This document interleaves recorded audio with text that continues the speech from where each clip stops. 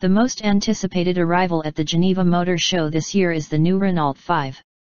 Sure, the supermini that was dubbed the LE car in the US is officially back in Europe, but it's entirely electric now. The 1996 model Renault 5 is back and ready to take on the city jungle. The French brand hasn't made many design changes from the early 2021 concept car. According to what we've been informed, the Renault 5 E-Tech Electric, an electric supermini, has retro-futuristic style that gives it a contemporary appearance while remaining loyal to its heritage. Like the pronounced wheel arches, the adorable headlamps and vertical tail lights pay homage to the Renault 5 that came before it. To create the appearance of a three-door body type similar to the original, Renault chose to insert the rear door handles at the base of the C-pillars. The current model only has 5 doors, as opposed to the 3 or 5 that the previous 2 models featured. Certain models feature red body highlights in homage to the R5 Turbo. By the way, the Alpine A290 hot hatch is scheduled to release later in 2024. Regarding the inside, the rectangular air vents and the dashboard's vertical stitching both include original design elements. The infotainment and digital instrument cluster's massive frame is reminiscent of the blocky dash from the past. The touchscreen always has a 10.0-inch diagonal, whereas the driver's display is either 7.0 or 10.0 inches in size, depending on the variant.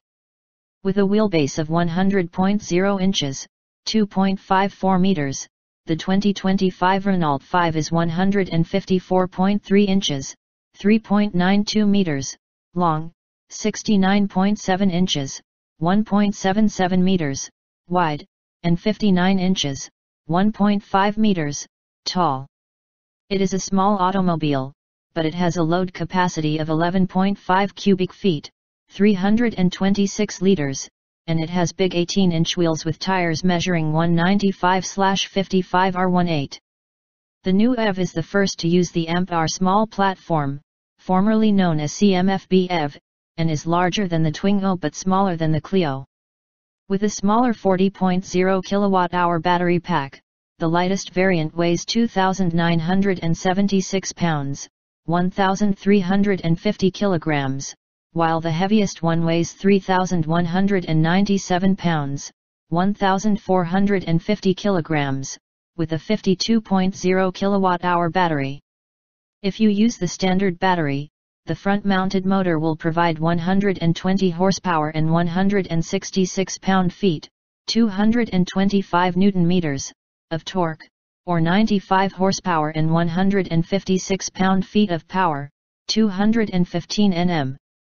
When using the improved battery, the e-motor will produce 150 horsepower and 181 lb-ft, 245 Nm. This means that it will take less than 8 seconds to get from 0 to 62 miles per hour and less than 7 seconds to go from 50 to 75 miles per hour, 80 to 120 kilometers per hour.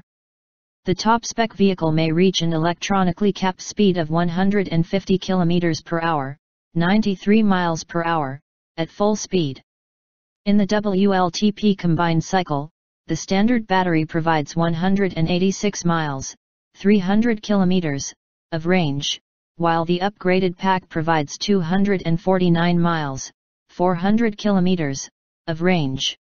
While the larger battery can handle up to 100 kilowatts, the smaller battery can only support up to 80 kilowatts of DC charging power. The maximum AC charging power is 11 kilowatts. It takes 30 minutes to charge both batteries from 15 to 80% using DC. It's important to note that DC charging is not available for the base Renault 5 with the 95 horsepower engine.